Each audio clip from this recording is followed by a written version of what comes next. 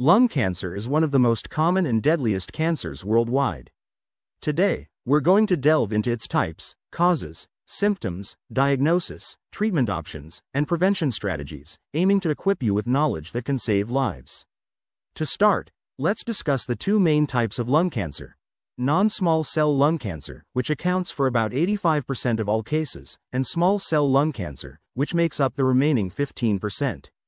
Non-small cell lung cancer is further divided into subtypes, including adenocarcinoma, squamous cell carcinoma, and large cell carcinoma.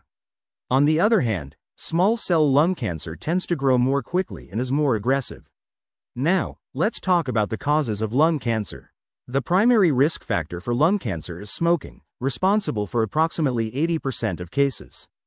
The harmful chemicals found in tobacco smoke damage lung cells and lead to cancer.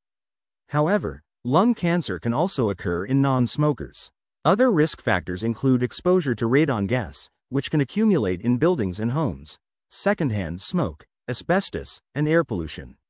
Genetic factors and a family history of lung cancer can increase risk as well. Being aware of the symptoms of lung cancer is crucial for early detection. Common signs include a persistent cough that worsens over time, chest pain that may be worse with deep breathing, laughing, or coughing, hoarseness, or coughing up blood. Other symptoms may include unexplained weight loss, fatigue, frequent respiratory infections, and shortness of breath. If you experience any of these symptoms, especially if you're at high risk, it's essential to see a healthcare professional for evaluation. For diagnosis, doctors typically start with a physical exam and medical history. Imaging tests such as chest X-rays or CT scans are usually performed next. If lung cancer is suspected, a biopsy may be necessary to confirm the diagnosis.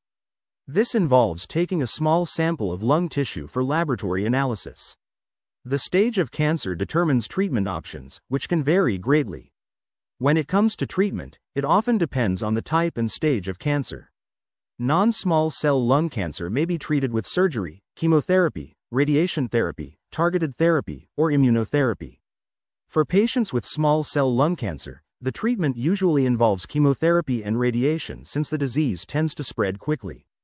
Emerging therapies, such as checkpoint inhibitors, have shown promise in improving outcomes for some patients, particularly those with advanced stages of cancer. Living with lung cancer can be challenging, not only physically but also emotionally. Support from healthcare professionals, support groups, and loved ones can significantly impact a patient's well-being. Advanced care planning is essential for discussing treatment preferences and quality of life considerations. Prevention is paramount in reducing lung cancer risk.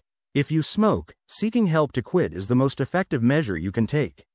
Support programs and medications are available to assist in quitting. Additionally, minimizing exposure to secondhand smoke, testing homes for radon levels, and ensuring proper ventilation in workplaces can further reduce risk. Maintaining a healthy diet, staying physically active, and avoiding known toxins can also contribute to lung health. In conclusion, lung cancer is a serious disease with significant impacts on patients and their families.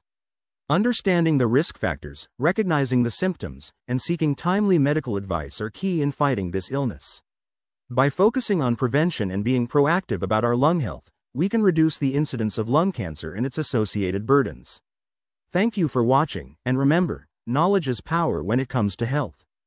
Don't forget to like and subscribe for more educational content. Stay informed and take care of your lungs.